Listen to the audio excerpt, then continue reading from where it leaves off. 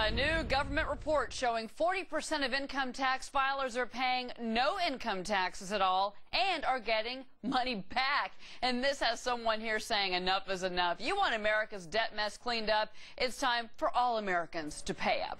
Hello, everybody. I'm Cheryl Casoni, and welcome to Cashin' In. Our Cashin' In crew this week: Wayne Rogers, Jonathan Hoenig, Jonas, Max Ferris, and Tracy Burns. And joining us for the first time here in our New York studio, hello to our good friend Christian Dorsey from the Economic Policy Institute. John Layfield's going to be back next week. He's right now hobnobbing in South Africa at the World Cup. Poor John. Welcome to everybody. All right. So, Jonathan, did we just find a way to solve America's debt crisis, do you think?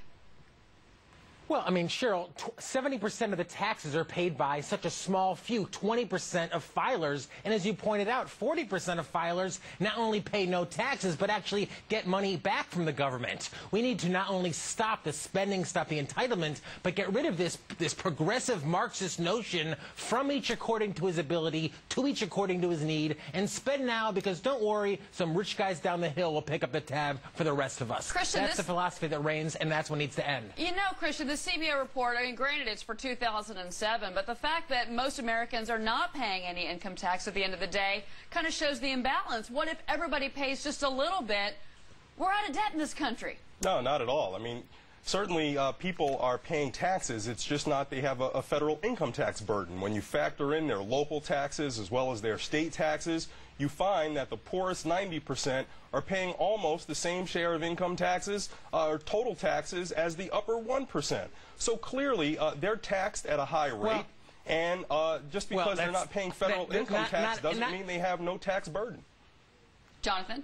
Well, it's not, for one thing, Christian, they're nowhere near as productive. I mean, you give all the freebies back to people who aren't tremendously productive to society, and in every opportunity, of course, tear down the most productive people, the people who produce for a living. We want to have a flat tax? Great, let's have a flat tax. We can give everyone the same tax burden. But to suggest somehow that rich people owe the rest of us, I think it's wrong. Some unproductive. Well, Jonas? Yeah, big time.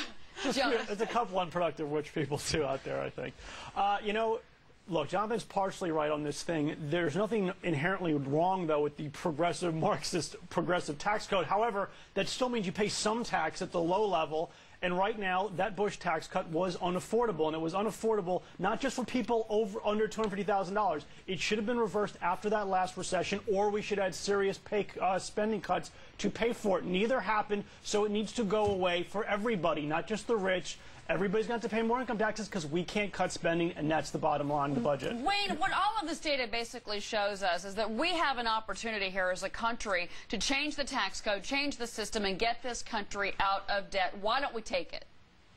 Well, because the Congress is politically inept, because they're stupid, because they're bribed, because the people who lobby the Congress are more interested in them than the congressmen themselves are. It's a dumb system. This system has got to be replaced with some sort of a consumption tax. We need a national sales tax. Get rid of the income tax. That will cut across all categories.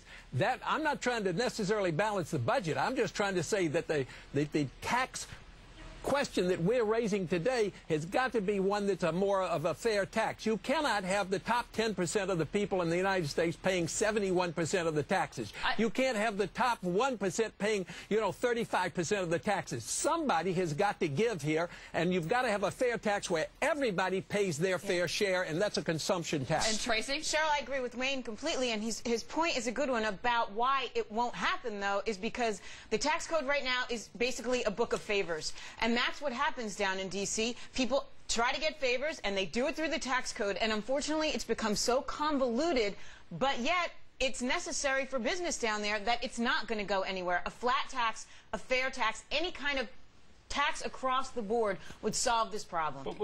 Christian? What's unfair about, this situation? Let's talk in real terms. Someone in the upper 1%, $1.6 million in income, they're paying about $500,000 in taxes. Someone making $50,000 a year is paying about $12,000 in taxes. So who would you rather be? What's unfair about the tax code as it is now? Why do we need to change it? But hold on, if you look at even for 2009, even Christian, for 2009, if you look at the structure and what they found, it's basically 47% ended up paying nothing because of credits, because of deductions, because of all the write-offs. I mean, that's where the unfairness comes in. And that's what I'm saying. That they're not, Christian, I'll tell you what's unfair about it. It's because those people who are making that big amount of money are the people who are contributing to the capital. That's what's unfair about it. You're taxing capital. You're not just taxing income, you're taxing capital. But we don't tax capital the same way we do income, Wayne. Not at all. We don't. It's a much lower rate. So the taxes on lower income people is much greater. When you're taxing income at that level, you're taxing capital.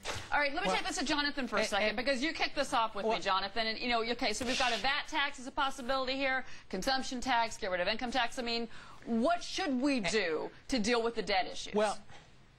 Well, to Jonas's point, stop spending. I don't think there's enough money in the world to cover the type of debts that we're racking up in terms of the entitlement spending in this country. But I think what needs to go is that notion that the rich owe everyone else, that they get rich on the backs of everyone else. And even almost seems to say every one of the president's ideas specifically targets what? People making above $250,000 a year. Maybe that's going to be $200, maybe $150. But as long as we have that notion that you don't have a right to the money that you earn in a free market, it's tyranny. Look, rich people should be paying a higher rate than poor people because they essentially can, but it doesn't mean middle-class people should be able to get all these. Look, the middle-class people don't pay any tax. That's the $50,000 home with the home deduction and the kid deduction and this deduction. They're not paying any tax. That is the problem. That middle-class man with kids is getting a free ride by the system.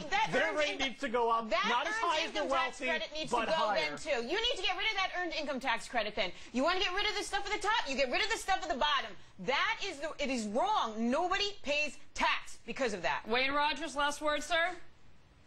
What's that? Last word to you.